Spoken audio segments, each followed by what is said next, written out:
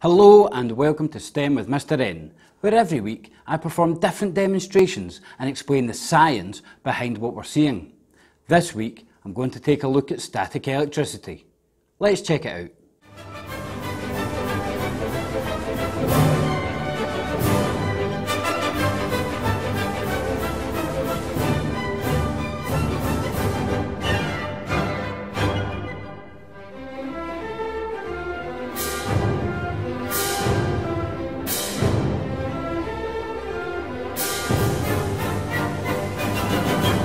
Most of you will have experienced static electricity at some point in your life, whether that's touching a metal door handle or shaking somebody's hand and getting a shock, or whether it's watching a lightning storm. All of this is static electricity. But what causes static electricity? Well, everything in the world is made up of atoms, and atoms are made up of electrons, which have a negative electrical charge, and protons, which have a positive electrical charge, and neutrons, which have no electrical charge. Normally, objects are in balance, meaning they don't have a negative charge or a positive charge because the electrons and protons balance each other out. However, when an object ends up with a negative electrical charge, it then causes static electricity to stay contained within that object until it touches something else to transfer the electrons into. It's called static electricity because while the electrons have built up in an object, that electricity isn't moving anywhere until it touches another object and transfers its electrons across to that object. We're going to do a few different experiments today which involve using static electricity. For the experiments I'm doing this week, I'm going to be building up static electricity into a balloon. And some of you might even have experienced static electricity this way. When a balloon ends up with a negative electrical charge around it and you hold it up to your hair sticks out and is attracted towards the balloon. Unfortunately, I'm not in a position where I can demonstrate that to you, so you just need to try that one at home. To build up static electricity in a balloon, you can rub it on your hair or you can rub it on some wool.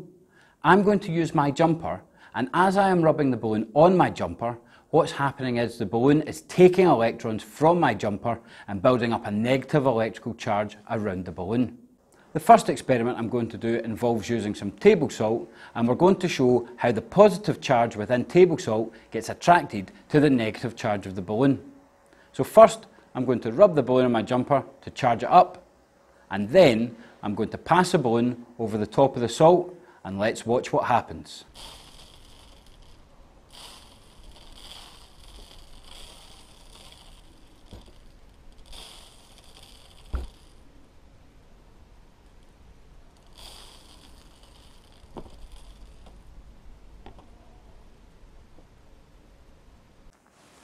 And you'll notice the salt has got attracted to the balloon and stuck to the bottom of it.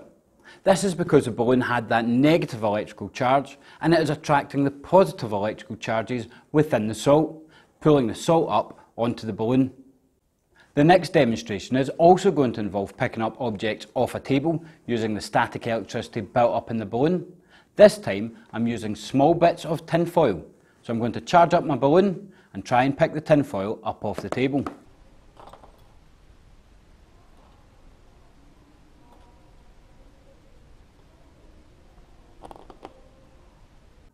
So you'll see I've managed to pick up a few bits of tin foil using my balloon, although I didn't have quite enough static electricity to get all of the bits of tin foil. That's something that you could test at home. How many bits of tin foil can you pick up with the static electricity in a balloon? And does it make a difference how long you rub the balloon for to charge it up? The next demonstration I've had to film separately because I didn't have an empty aluminium can with me. You'll notice that I have the aluminium drinks can lying down on the table. I'm going to put some static charge into my balloon by rubbing it against my jumper, and watch what happens to the can when I hold the balloon next to it.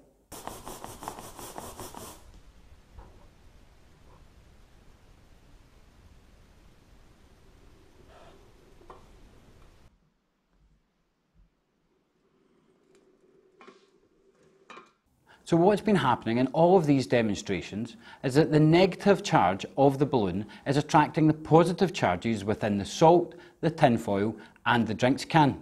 That's why the salt and the tin foil get pulled up against the balloon and the drinks can rolls towards it because it's a bit too heavy to get pulled up towards the balloon. I'm going to do one more demonstration to show something that static electricity can affect the movement of. So here I have a tub with water in it. I've got a cup with a hole in the bottom. I'm going to charge up my balloon and we're going to see what effect the static charge in a balloon has on water as it's running through the hole in the cup.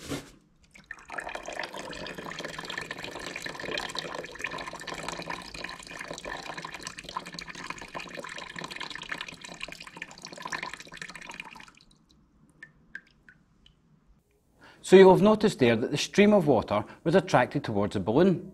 This is because water is also made up of positive and negative charges, and the positive charges inside the water were being attracted towards the extra negative charges on the balloon. So there, you can actually use static electricity to bend water. Well, that's all for this week. I hope you've enjoyed it. As always, I would like to take this opportunity to answer any science questions you have about any science topics at all. So feel free to email me at stemwithmrn@outlook.com and I'll get back to you with answers to your questions. You can subscribe to the channel by pushing the button here, and I've put links here to the other STEM demonstrations that I've done so far. This has been STEM with Mr. N, exploring static electricity.